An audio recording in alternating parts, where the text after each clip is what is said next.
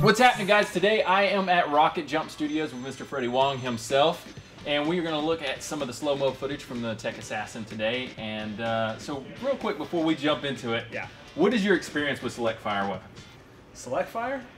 Not too much. Generally, I just stick around with doing pistol stuff. You know, I think the most I've ever done is I went to Vegas. Everyone does this in Vegas at some point. They do the full auto thing, and the problem was when I did the full auto AK at the range there, I was doing burst fire. I'm like, okay, well I need to stay on target, so I'm doing like 2-3 round bursts, and the guy's like, no, just unload. I'm like, yeah, no thanks, I'd rather. They're like looking at me like, what are you doing? You're doing full auto. To your credit, AK is a little bit different than doing like an M16 or 22 or something like that on full auto. So an AK, a lot of people don't realize how difficult it is just to stay on target with that thing kicks like nuts. it's crazy. And then you have like the wooden stock. There's really not a lot of recoil compensation and everything. So why the 416? Well, so the thing is, one, of the M4 variants, right? I've always looked at that 416 as like because first of all, H&K is good. They do their stuff well. Yeah. And I've always seen that come at a price. That's true. That's what you pay for. You pay for that fine German engineering, automobiles, weaponry. So of the M4, like, AR-15 type variants, I always liked the way that, one, it looked. I've always heard good things about it, and everyone's saying like this is kind of like that design taken to run through that German engineering filter and like perfected, so to speak. So I've always wanted to try it out. Yeah. Well, I mean, it's definitely one of the better select fire rifles out there, and that, of course, is a personal preference. Everyone's like, oh no, I hate HKs.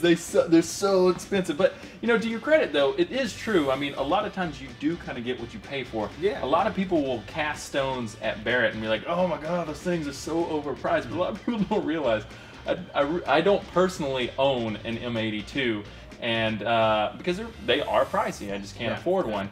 But the M82 that I shoot in just about every single video, I've pumped, no joke, 10,000 rounds plus out of it, and this is a lot of gas going through a 50 BMG round, and no issues. I've had maybe 4 stovepipes out of 10,000 rounds, and I mean, that's just me being on the trigger, and it's not really meant to be shot like that.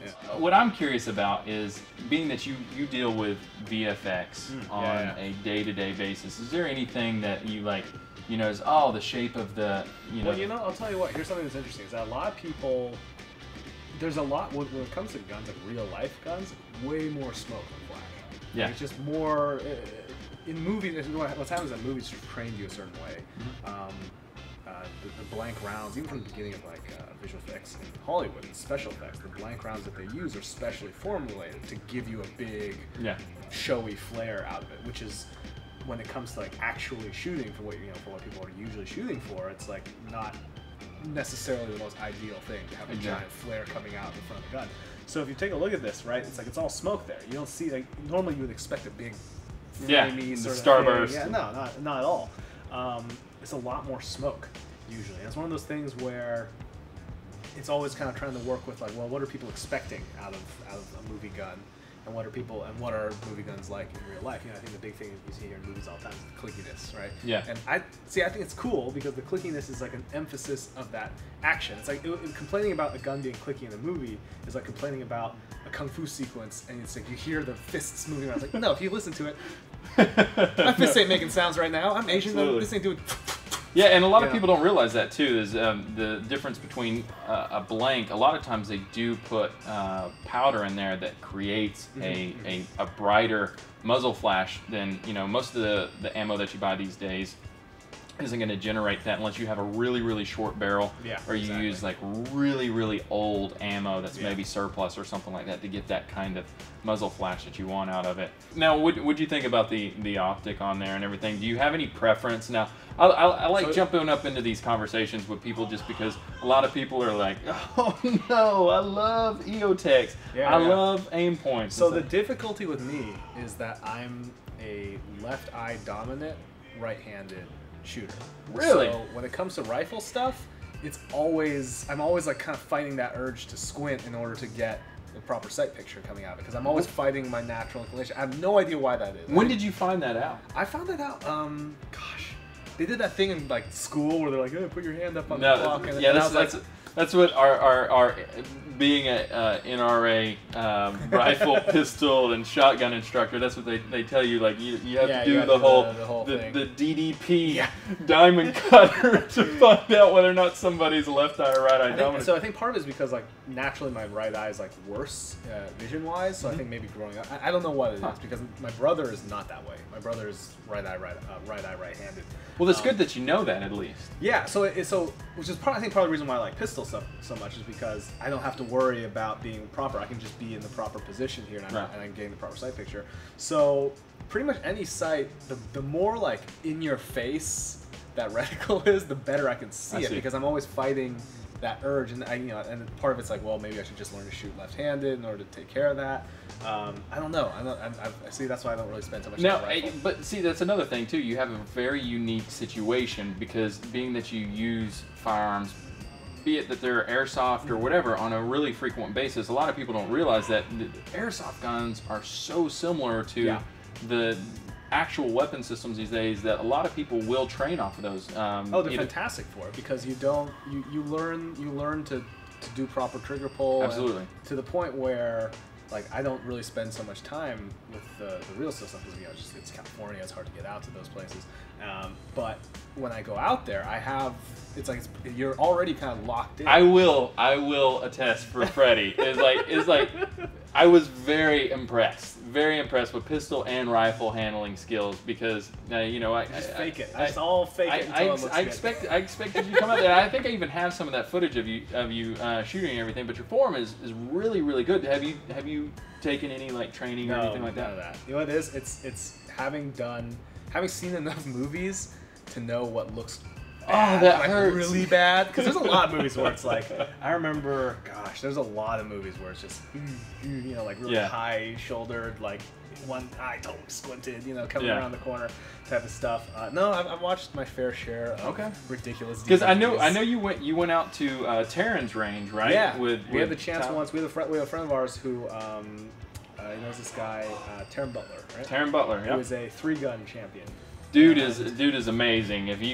For all of you guys who watch my stuff and on Rated R, I know you guys all know who Taryn Butler is, but for those of you on the Tech Feed audience and everything, check Taryn out. Dude is amazing. He's scary good. It's amazing. And he was out shooting everybody we were going. Yeah. And we were going with guys, former SEAL, former Army Ranger. So we got the chance to go to his range. He's like one of the guys. He does a lot of movie He trains a lot of movie actors. Oh, really? For filmers because he has like one of the closest outdoor ranges, and it's like just on the edge of Ventura County. Yeah. So LA County you can't do that, but Ventura County I guess you can. So it's like he trains a lot of these movie guys. So it was cool to see a dude who has trained so many people from no experience with firearms whatsoever to having to look like they are professionals with firearms. His process of like what are the fundamentals that he emphasizes and what are the form points that you need to know to even just fake it. And even and I guess with this form, with faking it, you already get like 90%. Did he run through some stuff with you guys? He did a little bit. Yeah, nice. It was really cool. Man, that's fantastic. Going out to Taryn's range and catching some stuff like that. And also we got to see him shoot, and we're just like, how are you even hitting these things? Like, my god! It looked like he was constantly falling over how fast he was going. It was just everything, just pinging. Yeah, and it's like, a lot of you guys don't realize too that it's not just being up on target. Like he shoots from the hip, completely as accurate as he would if he's up on sight. So it's pretty scary how awesome he is. But let's move along here to the PlayStation, right? Oh yeah. Or let's look at Brandon because Brandon's not here, so we'll he's got the Carnicon Death face on right now. And the good tight up high shoulder. Oh yeah. He's got a visual on target right there. Oh man, this gun just kicks like crazy. And it's funny too because again you see here no flare. A little bit. A touch of a flare. Just a little bit. Yeah, that's Alright, we'll pull up the PlayStation real fast. First one, right into the CD. Yeah, no, that went right into the disc player. Yeah. Oh, that's awesome. Play it through. Yeah. A lot of flex in that plastic. All right, I could talk about slow motion all day long. Now I know you got a lot of stuff going on right now. It looks, and the funny thing is when you're at this level of slow-mo, stuff looks fake. Like it doesn't look real anymore, right? It does, and so you know when it comes to shooting slow motion and stuff, a lot of people don't realize that you really need a lot of light. Yeah. You need to backlight stuff, otherwise it's going to be completely flat and it's going to look like it was all done in post. Yeah, exactly. Well, I know you got a lot of stuff going on. Why don't you tell me what's happening in the world of Freddie Wong right now? Oh yeah, so on July 20, you picked the day to come by where we just released the trailer for Video Game High School Season 2, which is the second season of our web series that we did a year ago. And the second season is starting July 25th. It's going to be on our site, rocketjump.com, and also on the YouTube channel. Sweet. Now, what's the difference between Rocket Jump and the YouTube So the channel? big one this year is we shot like a mix of frame rate. So we did like 48 frames a second, which is like a high frame rate, kind of what The Hobbit did, and regular 24. And we're jumping in between those within the episode. So it's like all the in-game footage is at this high frame rate because it kind of looks like a video game to begin with. So it's like, oh, okay, well, perfect. It totally works.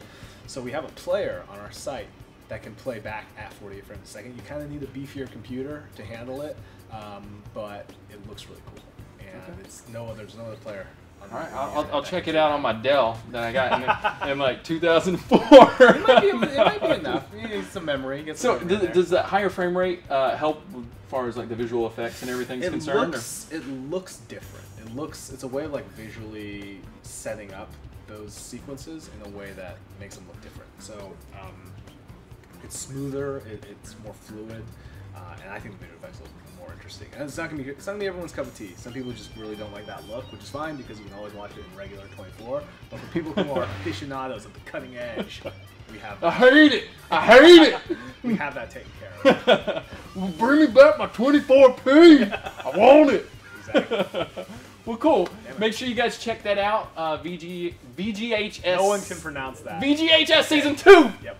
What was your favorite? What's your favorite part about Season 1? If you had to pick like one sequence. So we got one chance. We got a day where we got to drift the drift racing sequence with Von Gittin Jr. We just got to sit in his car. That was so much fun. That's the best roller coaster in the world is driving a professional drift car racer. Yeah, I haven't had the opportunity to do that, but you're missing out. we travel to some remote locations and try to pretend that we are every now and then. Yeah. All right, make sure you guys check out VGHS Season 2. Don't forget new episodes every single week on Rated RR, and new episodes are reloaded right here on TechFeed. See y'all next time.